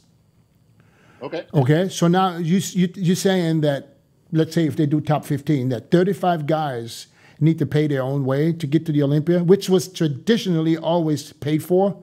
So, and I'm not worried about somebody that's driving from Arizona to to Vegas. There's 25 people from Europe. Well, it depends on how many majors there are, right? How many we dictate. There's no major in Europe. Well, we make some then. You designate a major. I know, but right? Let's just say it was your show, right? Mm-hmm. So the DJ Classic in Germany is a major. It's an Olympia qualifying event. If you win your show, you get your expenses paid to the Olympia. So why wouldn't somebody who wins the show in the next country wouldn't get it paid? What's different? What was that question? So let's say somebody wins the Dennis James Classic Frankfurt, qualifies for the Olympia, which happened 2 years back to back. David Hoffman from Germany. Okay. But what's the difference that if somebody wins the show in Spain with Emilio? Well, again, is it a major or is it a minor? But who decides which one is major and which one is minor? Well, we already have an effect because you've already got the shows that are already in tiers, right? So you've got the Arnold that's tier 1, this one's tier 1, this is tier 2, this is tier 3. Right? You've already kind of got that system now. Which one is tier? Which one is what's the difference between who's tier 2 and tier 3? New York Pro. I thought there was only tier 1 and tier 2. No, it's like 3 tiers to shows, but it depends on how big it is, right? You get 1 point if you at a tier 3 show, you get 5 points if it's a tier 1 show, that type of thing. I know, so we've already kind of got that system now, but it would take nothing to use location and obviously history of the sport. Would the New York Pro be a tier 1? Of course it would, right? Maybe a lot of the shows that have been mainstays for years. Then you go to Europe. Okay, we're going to have DJ show in Germany, this show in the UK, this show in Spain, and this, so maybe 5 shows overseas are considered majors. Total, let's just say there's 20 major shows. So like I say, those 20 people get an automatic pass into round 2. You don't have to compete against the guys that qualified on the other stuff. You know what I mean? Now, what's this do? It qualifies more people, gets more people to the big dance, more people to the Olympia, more people to engage their social media and such and all that stuff. Listen, are they not going to go because they got to pay their own way? Of course they're going to go. They just paid their way to qualify. Listen, I'm going to tell you that my honest opinion, there's going to be a lot of athletes that already invested everything they had and more just to get in shape. So now they got to pay their flights to get to America, hotels. You know how much that costs? They pay their flight to qualify. But hold on. That's what I'm saying. So now you already. It's not everybody as rich as you, Bob. Okay. The whole point for athletes. $200,000 from the athletes rep thing we're going to do. Hey, but Bob, here is the perfect example. Now, I want you to analyze yourself. You as an athletes rep, you want athletes to pay their own way for being qualified for Mr. Olympia. Why is this even topic of discussion? Topic could be that, okay, how are you going to judge them, and make these rounds? Okay, but why did you even mention, let's take their money away and then they're going to be reimbursed? They qualified for Mr. Olympia. For the love of God, why would you talk money and taking that money away from them? Well, there's a few reasons. You're athletes rep. You should fight for the athletes, not against them. I'm actually fighting for more people to qualify to even get to the. These are people who need to get qualified, paid for their flight. It's Olympia. They qualified. They earned. How many people can earn the Olympic qualification? Listen, this ain't the duck pond where everybody gets a prize here, Milos. I mean, you're gonna listen. You qualify, but you qualify at a minor, not a major. Now, I'm not telling you can't go compete in the major. Go ahead. They'll pay. Okay. So then I would love have Olympic qualification. I would love for us and for all to find a solution where maybe not as many people qualify. I think 50 is just too much. Well, here's the thing, DJ, right? Number one, we got to find a way to qualify to get more people to the big dance, but we can't have 80 people in men's physique, you know what I mean, or that type of thing, right? It's already too long. I remember the Olympia where there was 12, 13 guys at the show. You can't grow the sport and keep the sanctity of the prestige of it at the same time, okay? Because here's the problem. Hey, Jake, it's going to cost you $400,000 in per diem this year because 10 million people qualified. It's like, well, why are we qualifying all these people? Well, we're trying to expand the sport. You see what I mean? If I'm Jake, I got to sit there and go, whoa, hang on a second here. I'm all for it, but listen, I just can't be at your disposal. You guys put another 10 shows in there, and I got to pay another 10 people. I understand that part. I totally get that part. I just feel bad because, it was always tradition when you qualified for the Super Bowl, you don't have to pay to get there. It's this big, right? Yeah. Now it's this big. And the problem is we've got what, 10 categories so now? I think they should make it much harder to qualify. Well, yeah. So you literally only get the best of the best. There should be the top 10, and there shouldn't be another 40 guys that didn't make it. DJ, hang on. Here, let me play devil's advocate, right? I don't disagree with that inherently. Here's the problem. Okay, we're going to make it twice as hard to qualify. We just want the best of the best there, right? Here's the problem. Everybody wants more prize money, especially at the Olympia level, right? Should be $1 million, should be this, should be that. I'm all for it. All the athletes should get paid. I'm all for that too. Here's the problem. With keeping it this big, where's the money coming from? It automatically shuts you down in terms of growth. You actually need to increase the amount of people, but yet decrease the amount of people getting to the finals. That's why I say qualify everybody and their mother, and then you have a cut round or two. They do this in tennis. They do this in golf. They do this at the Olympics. They do this in every sport on this earth except for ours. And let me tell you, what is going to be cut round at the Olympia weekend? At the Olympia, yeah. So first time you step on stage, just like the old days, man. You went to the Nationals, you went out there, you did your turns, blah, blah, blah. Thank you, gentlemen. Next thing you know, you had Ken Keene backstage going, okay. But Bob, think about this for a minute. This is not the Nationals. It's not an amateur show. This is the Olympia. No. Now, think about this for a second. I'm gonna give you just this thing. Now, there's people flying in from somewhere in Europe, Australia, wherever, and they're bringing family, mother, parents, everybody's flying in, and they don't even get to see their son on the Olympia stage pose. Well, you see him. You're going to see him at the whatever the prejudging is. You know, I mean, that's what you listen. This ain't fourth grade t-ball, man. This is the best of the best, DJ, right? I know, but sorry. I'm sorry. What are you going to do? I mean, they were get better. Get better. Listen, hey, we all had to do it. Yeah, but we didn't. Listen, wait a minute. No. Hang on, let's keep things in context. But like we all did this at the national level, right? We all had mom, dad, sister, and bro come in. And in the old days, like I say, you could have been on stage for 2 minutes, and then it's pizza and beer. You were done. Sorry, you didn't make the top 15, kid. And that was life. Hey man, you keep comparing the Nationals with the Olympia, right? You can't compare them. Pay-per-view. Say what? Yeah, say what, Chris? What I'm talking about, DJ, Chris, is you got a pay-per-view to work with these days, right? And these numbers are not great. A lot of pros travel by themselves. Well, again, a lot of the athletes do travel by themselves overseas to these. Mom, dad, sister, and bro, by the time you get to the Olympia, bro, they spend enough money on your ass. They ain't coming, right? Hey, man, I'll stay home and I'll get the pay-per-view and all that stuff. Now, these athletes can still be making money if you were to do that pay-per-view. We'll call it a profit sharing. It's not really profit sharing, but you know what I'm saying. If you got a big following, and this goes for guys, girls, anything. I say you sell the most tickets, you get the money, right? If you're a girl, you're Eureka Ayala, you got 2 million followers. All you need is 0.5%. You can be putting 20 grand in your pocket, right? Put the thing on your Instagram. Hey, everybody, buy the pay-per-view for $39.99. You know what I mean? $1 goes to her. 20,000 people get it. She's got 20 grand in her pocket. Yep, I like it. I mean, it's a great system, right? Even if you don't make the final, maybe you make more money than the guy who places 10th. I don't know. Yeah, but that puts now Yarishna with the 2 million in a major advantage position over the girl that has none. So now Yarishna, just because she's a social media star, can get the 2. You know, I mean, people buy tickets. You're talking business and money. I just disagree with you, Bob. That the first thing you said and making a point, let them pay their own flight and.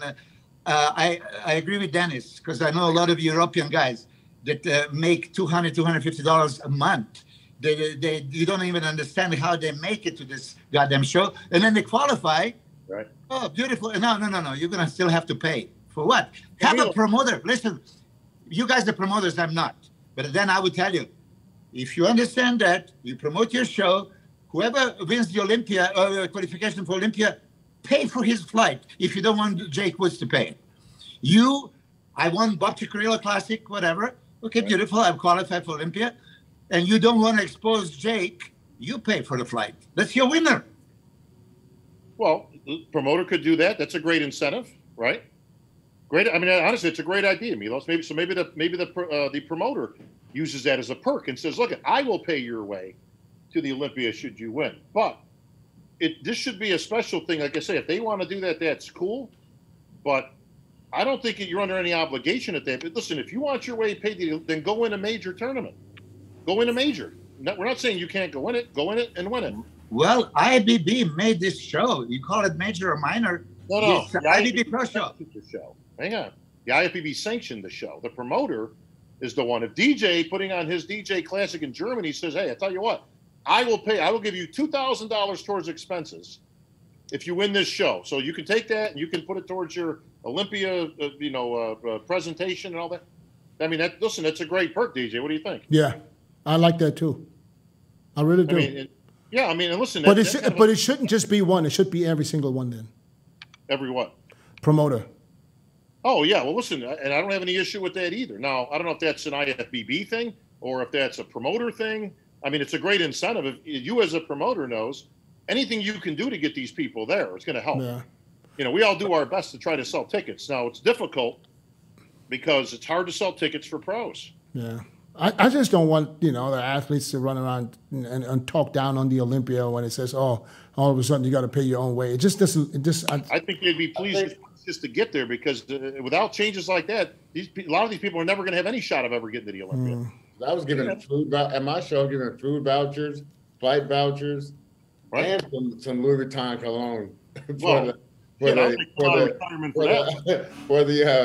the person most likely to go pro and the male and female. Oh, but you're just talking amateurs. You're talking amateurs. You have a pro. You did a pro event too. You still do some type of voucher. Yeah. As a promoter. So how do you guys see Olympia this year? It's going to be like 30 guys in the open division. It's going to be like 50 guys in a classic. I don't know on men's physique. I mean, really. Men's physique is going to. Men's physique won't be any less. So how do you do that? I mean, we're already cutting people, right? I mean, because listen, there's no way I can guarantee you we don't have the time to present 50 people across the stage. So, exactly. I mean, I'm thinking already. I totally get that. And you're absolutely right because it was terrible last year. Well, see, again, we added back in female bodybuilding. There's a whole other division that came in. Now we added women's wellness, right? And then you've got the wheelchair guys. They were added in a couple years ago. There's a lot of stuff going on, as we all know, with the Olympia. But you can't you don't need a 3-4 day adventure on these things. Again, I think you can get our cake and eat it too by qualifying more people, bringing more people to the big dance. Otherwise, the Olympia will never grow. That's the problem. That's the give and take that we have with, okay, well, how do we grow this? But at the same time, again, do we want 60 girls in bikini going across the stage like the clowns coming out of the Volkswagen? Listen, with all due respect, we want the best of the best. And I think we can do that by having a cut round or two. Maybe it takes 2 rounds to get there. But either way, that night show should just be the finalists. To me, top 10. That's all I want to see. I want to see the top 10 physiques in each category, boom, boom, boom, and we're out in some reasonable time frame. Yeah. Bob, we competed in 2003 Night of the Champions. Remember, there was almost 50 people. And you remember, that was the first time that we didn't do the individual poses. We went 2 by 2.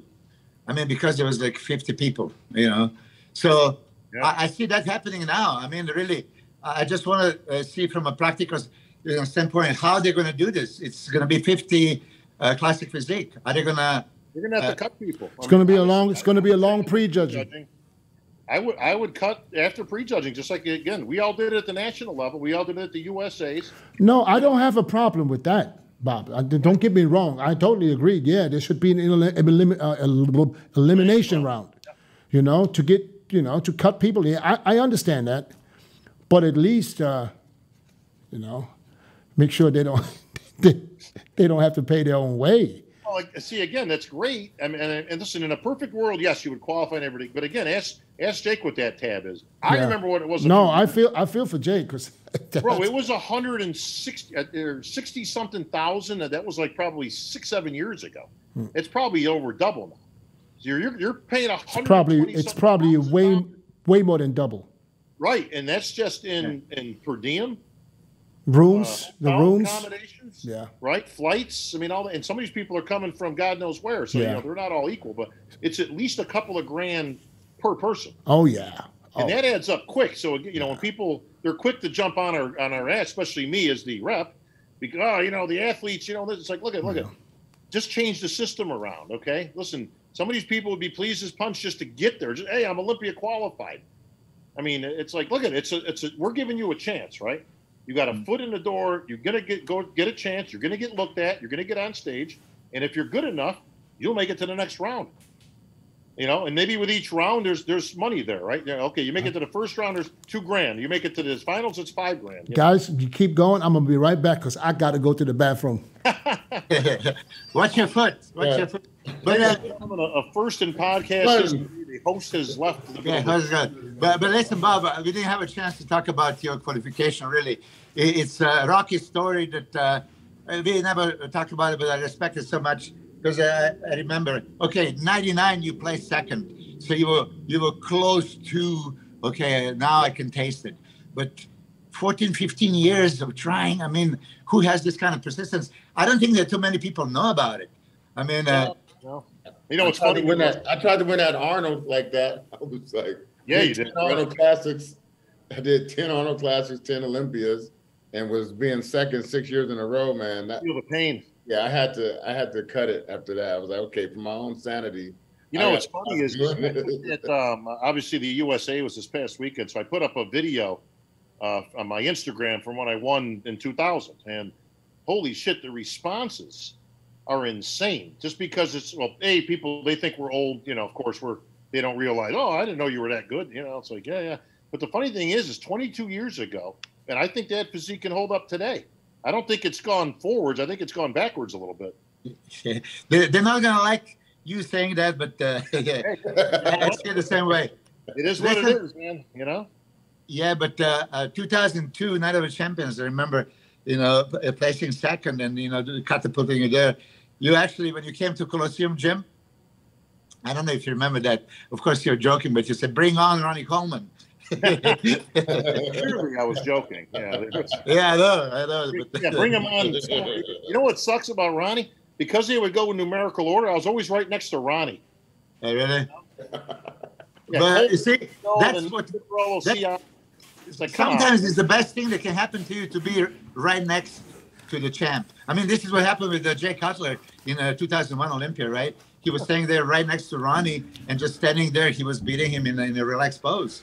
Well, if I was as good as Jay, that would have been great, but that didn't happen. But it's like, why do you got to put me next to this freaking guy? You know what I mean? Like, Jesus, give me a couple people in between. I don't know. You beat me, so you have to be good. Oh, you guys are back. You guys back to a different topic. Just to wrap up the old one.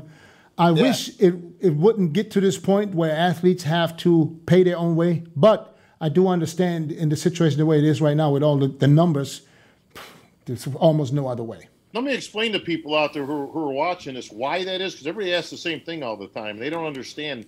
I can give it to you really clean, guys, okay? They say, well, I don't understand. We were on ESPN back in the day. You know, we were on this. They were all over the place. TV revenue is all about ratings. Yes, we were. Listen, I've got VHS tapes of myself on, you know, the USA coverage, national coverage, North American coverage, right back in the 80s and early 90s. Here's the problem. We don't have a big enough following. So they put it out there. The ratings come out. They're obviously not great. They're going to drop you. Okay? You're not selling time. You're not selling commercials when nobody's watching it. This answers the question. Well, I don't understand how they have the hot dog eating contest is on there and we're not. It's like, I'll tell you why. Because as stupid as it is, it's entertaining and 10 billion people will watch it. What about the beanbag toss? They got that damn thing on. Cornhole, the axe throwing I saw the other day. Right? They got all these. Hell, they tossing a beanbag. But you know what? It gets ratings and review. And here's the thing: all you got to do is have 15 million people are watching. And guess what? Ford's interested in putting a commercial on there, and so is this insurance company, and so is this company, and so is this company. So that's why we're not on main network TV. We all know this because we're at shows, and guess what? There ain't a pro show that I've been to that's sold out. It's very, very difficult to sell tickets for pros in any particular place. That's just the way it is. So without TV revenue, without pay-per-view revenue, that's why the prize money is not $1 million. That's why all these athletes should get that. That's ludicrous. 10th place should be $200,000. Right. But where is it coming from? When we don't have mainstream appeal, that's the difficult part. Yeah, I get it. So let me throw something else at you guys. Kamal El Ghani going into the Open in Tampa this weekend. What do you guys think about that, man? Did you see what he looked like? Is he going? I had him on my show the other day. He looks unbelievable. He does. I know, he looks great. He looks unbelievable. And how much is he weighing? I don't know, but I'll tell you this. He is You can see right away that he's bigger. And I wouldn't be surprised if he's fighting for the win. He said he'll be about 216, I think, 217. He's not going crazy. He's smart. But he's so ripped. He creates an illusion. It's ridiculous. Now, here's the interesting thing, because I had him on my Voice of Bodybuilding podcast this last week, and I asked him, even if he wins, he says he only really wants to do this because he's always wanted to do it. And he realizes, he's going to be 50 this year, or 51. Yeah. Even if he wins, he's not going to entertain the Open. He's going back for that 212 title. Well, because he competed against you and me, Bob, in 2003 Night of Champions. Did he really? I didn't even. Yeah, he did. I had no idea. Yeah, he was there. I promise you. And I didn't even know that. He reminded me when I saw him and we talked. I said, "You don't remember me?" I said, "What do you mean?" This guy, he competed. This guy is so impressive at this age to look like it's impressive. Yeah, it's so impressive. He has a chance of winning for sure. Yes. I wouldn't bet against him. Who is in the show? Who's in the show? We got Akeem.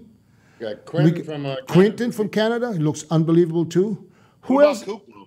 Kuklo is doing Texas. Yeah, my guy. Texas. Joe Mackey is doing crazy. Joe Mackey is doing it. But, but who's there? It's Akeem. It's got to be the favorite, a top 6 Olympian. Akeem's in. And then there's Kamal. Yeah. So here comes typical question that we started before. But as Bob says, those guys are out-muscled like they had no chance. So I said 212 has a very good chance against Open. I mean, Akeem is a monster. How much bigger can you be than Akeem? So perfect example. Extreme mass, and here is 212 diamond sharp. But Akeem got to be in shape because otherwise he's going to lose. Yeah. Akeem's got to be in shape from the back. Yeah. But so would Olympia. Big Ramy need to be in shape to beat 212 champion as well. Well, Big Ramy would have to be in shape to win the Olympia. Yeah. I mean, Big Ramy showing up next to Kamal, and Kamal being super ripped, and Big Ramy being off. I don't think. Yeah, but Milos, I don't think that they have to match each other in condition. I think you got to be, if you're conditioned enough to win the Olympia, I think then your condition is good.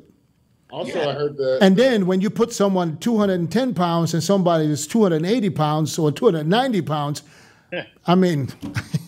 Hey, but listen, ask Jim Mannion. That's their middleweight standing next to the super heavyweight, right? Yeah. Hey, Jim Mannion saw Danny Padilla winning Olympia.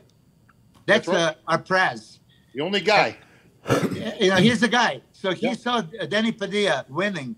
How much was Danny? Well, you said $150, 80. So that's things in perspective.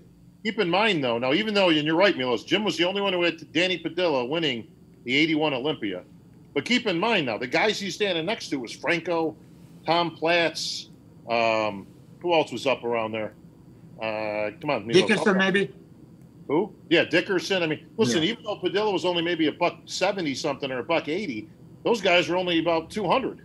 Hey, Muhammad Maccabi beat Lee Haney. Yeah, well, I don't know about that, but another name. I'm going to throw another name out. Michael Crisso. Yeah. Okay. Now I'm going to ask Milos in a second. I'm going to ask Bob. Is he qualified? Did they give him a pro card? No. No. Okay, so that's rumors. You win, you're in. You got to go win something. Got you. Oh yeah, I talked to Steve yesterday about him. Steve saw him, as you know, in a gym. He says absolutely, positively, 1,000,000% he is not qualified. He's not gonna get the Olympia invitation, guaranteed. Okay, he has to actually earn his pro card. So Milos, you saw him in person. Tell me about this guy. I mean, listen, it's like a Photoshop in front of you. When he lifts his arms, you've never seen anything like it. Like Jesus Christ! I mean, biceps. I mean, quality. I mean, Jay Cutler saw him as well. The quality that he has, he's obviously off the juice, off the diet, and this is how he walks around all the time. What does he have to work on? What does he need to work on? Back. From the rear.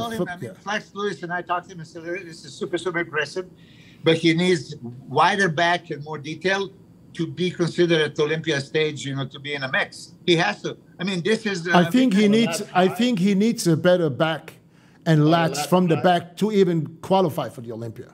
Yeah. Well, He'll qualify easy. I mean, he's going to qualify easy. He needs the better abs, especially like lower abs, to make you know that midsection connect everything. You know, the arms, shoulders. I think he needs also a little bit fuller chest. Now that we are talking and analyzing, you see him. I think I sent you that video when he does most muscular. It's crazy, but because he's 6'2". He's fucking impressive. He's impressive. Yeah, he is an impressive individual. Yeah. But could he win the posing round, Milos? That's the question. Yeah. You know, if judged properly, like this guy said, if judged properly. But listen, I've seen Andrew Jack yesterday. Jesus Christ. I mean, so I was there with Logan, and because Steve came to the gym, I said, perfect. Let's have Steve see the Logan, right? And then Andrew was there. So, okay, Andrew, come here. Steve was impressed. I mean, you can ask him everything. So comparable to Flex Wheeler, okay? You know, one of those physiques there. Whoa, Flex was more round and a little bit more aesthetic. But there is the argument like, oh, here is new Flex Wheeler in a making. Now, Milos, here's my question, my friend. Does Michael Krizo get penalized in the symmetry round because his head is too small? I don't think that head is the muscle. You only judge a muscle, right? You know, I think so. It's a muscle show. Head is not the muscle. Okay, so Andrew Jack, I saw that you saw him in person too, and he looks like a very impressive guy too. So is he doing Tampa? No, just Texas. Why wouldn't he do Tampa? Why wouldn't he do? Why not? It's just 2 weeks back to back. I know. Oh, man. I don't See agree with it. But, this doesn't make any sense to me. Why not? If you think you win in Texas, then you got to think you win in Tampa too. Why not get that paycheck?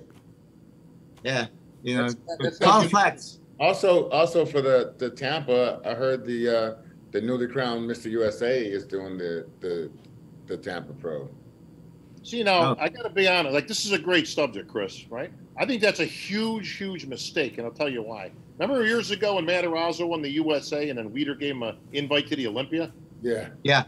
This guy went from being the best amateur in the world to last place in the Mr. Olympia in a few months. I mean, go be Mr. USA, right? Go out there and do your tour and get your props and your thing, you know, enjoy the thing. Why would you jump right into a pro show? I guess he just wanted to see where he stands, I guess. Is he that good? Big Stu, I forgot his last name, but Stu is his first name. And he's a big cat. Who is that? Is that the guy that trained with Chris? No, I don't know who he trains with, but I just met him. I didn't see any pictures, so I don't even know who it is. I saw him backstage. He's a Rottweiler for sure. He's big. You talk about the kid who just won the USA? Yeah. I mean, listen, God bless him. I just think, I don't know. To me, I wouldn't just jump into a pro show, you know, a week. You know, well, but if you're that good, if he's that good, why not? I mean, the pro shows. Exactly. Look at all for it. Pictures. Bob, if I would look back at the pro shows in the last three pro shows, I would jump in it too.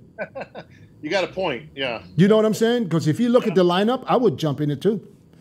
You know. Yeah, but Bob, as far as Mike Matarazzo, look at Derek Lunsford. He won the USAs. He went straight pro, Tampa Pro, won the Tampa Pro, placed 5th at the Olympia. Yeah, well, he's an exception too. Yeah, so maybe this guy too. I don't even know what he looks like, to be honest.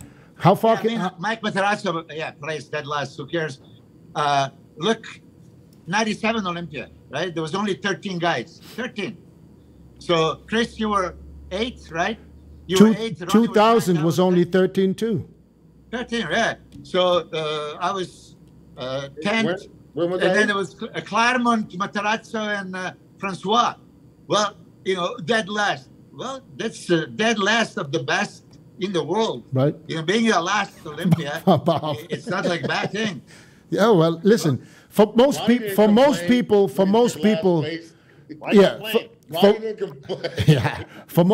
the major goal is to turn pro and make it to the Olympia.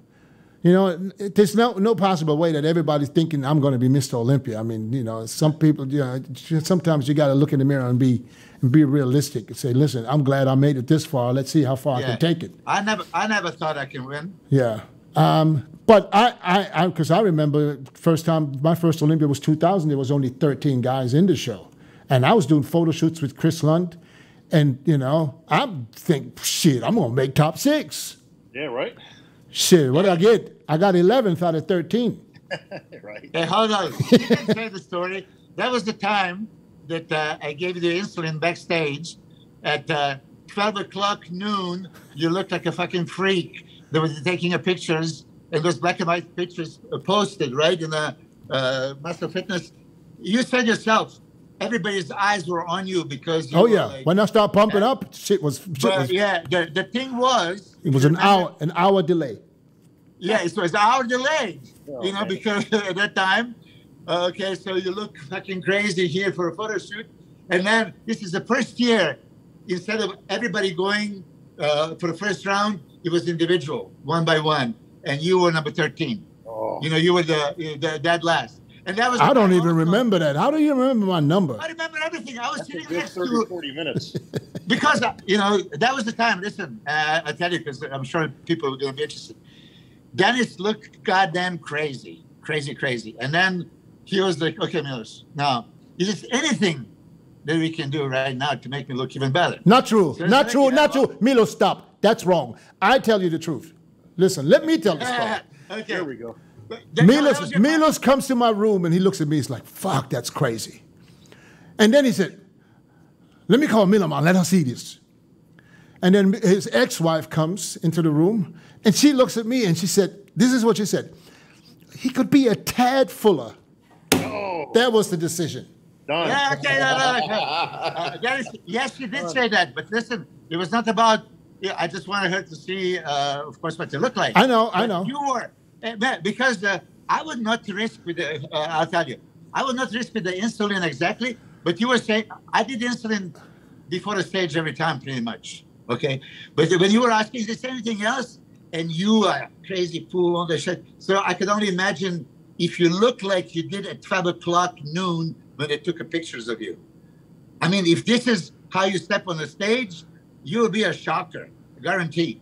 So anyway, Dennis asked me, like, "Okay, Milos, is this anything?" I say, "Yes, but if show is late, it could be a double-edged sword." So he goes, "You competed at Olympia, so many times. Was it ever late?" And then I'm thinking, no, I remember always 12 noon, 5 minutes, and then you were on the stage 12 noon, 12:0. What's his name? Triple H went on the stage that year and blabbed for fucking 30 minutes. Okay? And then... I got to blame him. I'm going to blame Triple H. Seriously, that was how. I remember everything. I was sitting next to Kerry Case. And then you guys supposed to have like 90 seconds for your free routine introduction, right? Here comes Kevin Lebroni. And I told Kerry, "Okay, let's time it." 3 minutes, 45 seconds for fucking Kevin Lebroni, right? It's like the more time went on, I was like, "Oh, shit. Oh, please, God." And, by the time Dennis came out, it was Water Buffalo. Yeah. That was it. I'm glad you reminded me to the end of this podcast. I'm happy about this. Bob, I'm thank you, man, for coming on and taking all the questions we had for you because... Yeah, if you got anything more, throw it out, bro. Last request, guys? Black curtains, same judges at every show. What else you got? No, we don't want to talk too much about all this. But black curtains would be great, though. Or at least for I said it too. I mean, at least for prejudging something, for something so you can see the honesty, athletes. I mean, I get what Fouad was trying to say with that. Now, yes, there are logistical reasons why that can't happen. For what they can do, though, because I'm not a fan of the LED stuff. Yeah, tone it down. Yeah. Listen, go to darker colors even, right? Make it right. Stuff. You can turn an LED in black for a couple of minutes. Listen, again, make it a lower tone of whatever. You don't need a lot of this going on when you're, And here's the other problem: when we're there in person, you can distinct every physique. We're there in the first row, DJ, or whatever, right? It's when you're watching it on pay-per-view or on camera. Last year, I think last year was terrible. Yeah, it wasn't. I think there was too much stuff going on. Too much, and I was sitting in the first row, but it was. I'm like. Oh yeah. I agree. It was too much. Too much. The black curtain is very possible, right? That's Milos. When they have the big screens, then you can't put a curtain in front of it. So what you can do is you can maybe turn down the screen to a dark background, so you can see the athletes just for prejudging. Yeah. I'm not talking about finals. I'm talking about prejudging. Yeah, I agree. But the judges, please keep rotating the judges. Keep rotating them. Agreed. Yes, absolutely. Guys, I appreciate it, man. Thank you guys so much, Bob. Thank you. Why are you not in Tampa? Because I am in Phoenix for the UBU Expo there with Ed and Betty Pariso's show. That's also this weekend? That's this weekend, yeah. So so that makes sense. So that makes sense. Spot, aren't you? I got that's a heavy spot to fill. You'll be thinking me in Tampa. Huh? I'll see you in Tampa, DJ. You gonna be there? Yeah. All right. It's a lot of work, bro. Get some Red Bulls in you. I already know, and see, I don't even know if I can put on a shoe, man. To be honest, right now, Don't do it. this is all I can wear. Bro, you're gonna be like Fred Flintstone feet. You're gonna be going over there. Is there any way to reduce that? Epsom salt or anything like that? Bro, I've been. My foot is in an ice bath for 5 days, and the swelling is not good. The swelling didn't come until 2 days ago. Well, you got Monday, Tuesday. You got 3 days, bro. I'm afraid when I get on that plane. Oh shit! We're talking a 4.5. Time to take a Bumex. We're talking a 4. Yeah, we're talking a 4.5 hour flight. Milos has got something for this. Trust me. No. All right, guys, man. I appreciate y'all. Chris, I'll see you. Bob, I'll see you later at the Olympia. All right, guys. Thanks for coming on, Bob. You guys at the Texas Pro? I'll be there. No. That's gonna be a good show, man. That Texas program. Yeah. I'll be there, and then whatever else. Drag out. All right. We'll catch up somewhere. Milos, I'll try. Are you going to see UFC this weekend? Of course. Actually, Flex is coming.